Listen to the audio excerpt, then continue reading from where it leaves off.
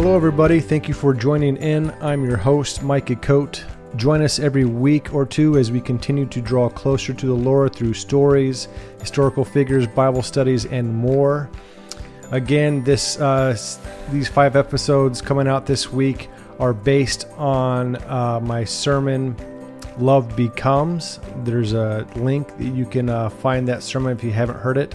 And that sermon is largely based on the last episode, episode 10, which is Irena. So these 5 devotionals are based off of Irena. If you haven't checked those out, please do. And you can check out more information by going to our website, salvationandstuff.com or salvationandstuff.simplecast.com. And with that out of the way, let's dive into today's episode.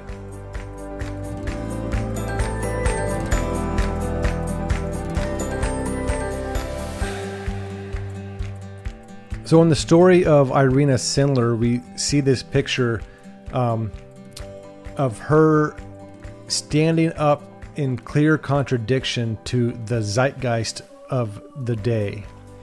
When she was 13 years old, when she was in high school, and when she was in college, and throughout her adult life, she was opposed to the zeitgeist. The zeitgeist, as we learned, is a German word, and it means the defining spirit or mood of a particular period of history, as shown by the ideas and beliefs of the time. The Zeit means time, and Geist means spirit, so it is the spirit of the age. And Irena was in clear, thankfully she was in clear opposition to that. Check out this definition of zeitgeist from Wikipedia. It says, the zeitgeist is a concept from 18th to 19th century German philosophy meaning spirit of the age. Now check this out. It refers to an invisible agent or force dominating the characteristics of a given epoch in world history. Isn't that wild? It refers to, quote, an invisible agent or force dominating the characteristics of a given time in world history. The Bible speaks a lot about this invisible agent or force that dominates characteristics of a given time. Actually, the Bible has a lot to say about this. And it never paints the picture really in a good light. So I just want to share a few verses of what the Bible says about this zeitgeist and what it is and how are we as Christians supposed to stand in relation to it. Now, before we open the Bible, there are some typically those who deny anything supernatural. They can be called atheists or materialists, but they deny any existence of a creator. They believe that people produce the zeitgeist, that the zeitgeist is whatever people collectively make it. And on the other hand, there are others, usually those who believe in a higher power of some sort or a supernatural being or beings. They tend to believe that the zeitgeist produces the people, or at least they're open to that concept, that the collective becomes whatever the zeitgeist makes it. And there's probably some truth to both of these points of view, but let's look at some verses in the Bible to see. So in the epistles of John, 1 John 5:19, John just straightforwardly says that the whole world is under the control of the evil one. It can't be much more straightforward than that. But we also see numerous other places. Take, for instance, in Luke chapter 4, we see Jesus being tempted in the desert, in the wilderness, and Satan says to him, he says, I will give you authority over all these kingdoms and all their glory, for it has been relinquished to me, and I can give it to anyone I wish. And Jesus doesn't dispute that.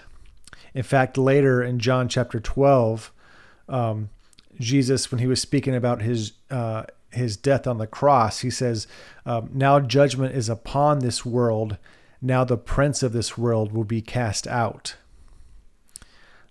Furthermore, in John chapter 17, when Jesus was praying for his disciples, he said, I am not asking, he was speaking to his Father, I'm not asking that you take them, my disciples, out of this world, but that you keep them from the evil one.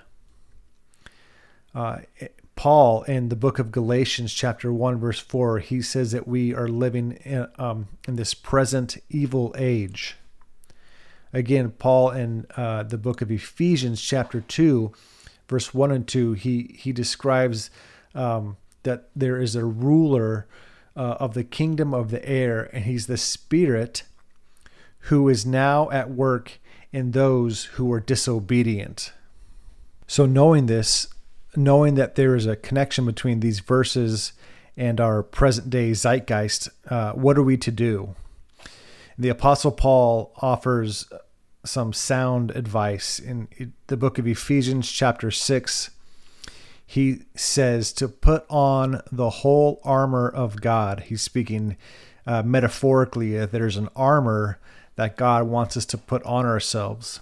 And why do we put it on? Well, he answers that. He says, put on the whole armor of God that you may be able to stand against the schemes of the devil.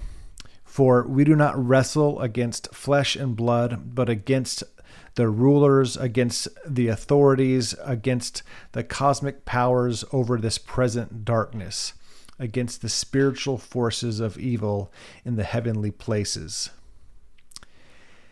That is what Paul believed about how they were supposed to respond in regards to the zeitgeist then. And until Jesus returns, I don't think anything has changed now.